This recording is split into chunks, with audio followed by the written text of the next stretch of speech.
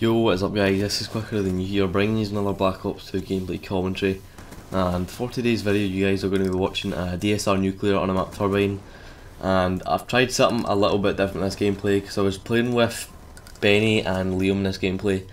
And I think Benny was running high streaks, so me and Liam were just kind of running about the whole game, getting no kills, but somehow I managed to get a nuclear. But I did try and chop up this gameplay.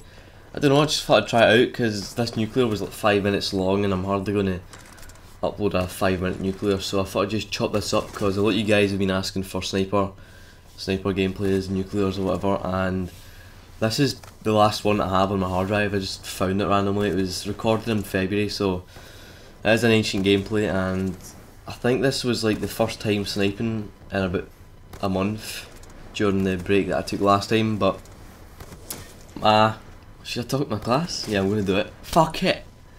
My class setup in this gameplay was the DSR with extended clip and laser.